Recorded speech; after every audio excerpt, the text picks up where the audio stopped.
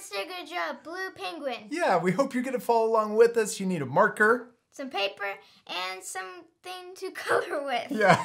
If we ever go too fast, what can they do? Pause the video. You ready to start? Yes. Let's first draw our penguin's eye in the top left corner of our drawing. So we're going to draw a little circle and color it in. That's a good spot. Okay. Then we're going to draw a little curve that goes over the top and a little curve that goes underneath. And then right in the corner, we can add an extra little line that comes out. Yeah. Now let's draw the top of our penguin's head. We're going to draw a curve, big rainbow line that goes up and back down. Up. Yeah. And down. Then we can draw the beak. We're going to draw it curving forward, and then right at the end, we're going to do another curve that comes down. Now let's draw the mouth. We're going to start here, and we're going to draw a curve that comes back and ends right before the eye. Then we can draw the bottom of the beak. We're going to draw a curve that comes down and then comes across and ends right underneath the mouth. Good job. All right, now let's draw her neck. We're going to draw a little curve. Are you adding eyelashes? Yes. We were going to try to draw her realistic. I've never seen penguins with eyelashes, but that's okay, because what's rule number 1? Always add eyelashes. Even to realistic drawings. Mm-hmm. That's okay. Yes. I love eyelashes. Me too. Okay, now let's draw our little neck. We're going to draw right underneath the beak. We're just going to draw a little curve that comes down right about here. Yeah.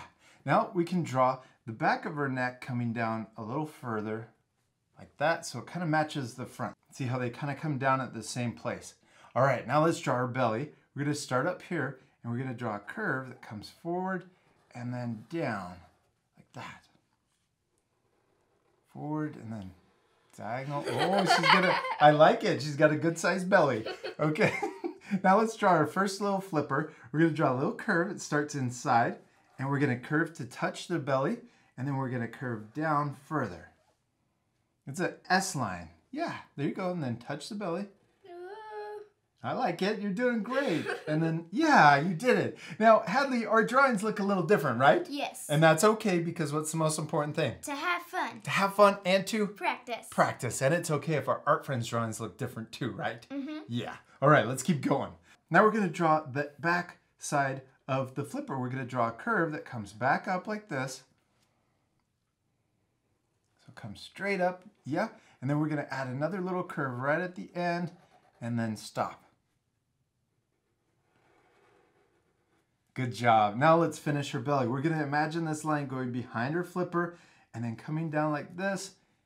And we can even go a little further. Let's go a little further down. Yeah, that's a good job. We can come down even a little further like there. Good. Now let's draw her back. We're going to draw a little curve that comes back like this and curve and then end right about there. Oh, I love your penguin drawing so much. Okay, now right here at the end, let's curve backwards like this, come out. This is for her tail. So right here you can curve back. Are you having fun? Yes. Good. Now we're going to connect these two lines with a zigzag line. And watch this. It's really small zigzags. And then right before you get to the end, we can do some bigger zigzags just to finish her tail. Oh, good job, Hadley. All right, now let's draw her leg. We're going to draw 2 lines coming down like this. And then we can draw her toe, her first toe coming out and then curving back in. I love your penguin. Now let's draw our other toe. Let's draw another curve that comes like this. Watch this. We're going to go all the way back in and connect to the back of her leg. Now let's add one more toe on the other side. And we're using overlapping so it looks 3D. We're only going to draw part of her toe. Good. Now let's add little claws sticking out from each toe.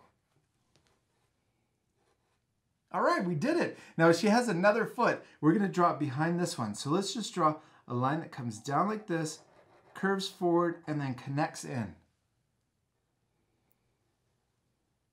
Yeah, go forward and then connect it. Yeah. And then let's add one more toe back here to make it look more 3D.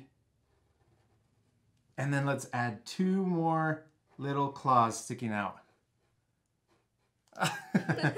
Now she has one more flipper. We only drew one. So let's draw another flipper. We're going to draw a curve that comes down like this and then back in for her other little wing. Oh, she looks awesome, Hadley. You did such a great job. Now we're not completely done because these are blue penguins, right? Yes. And they don't look blue, they look white. What do we still need to do? Color it. Yeah, we need to color them. This part we're gonna fast forward, but at the end you guys can pause it to match the same coloring.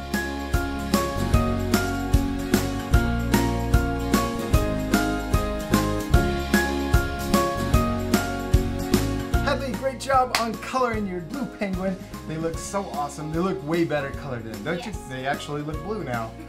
You promise you had fun? Yeah.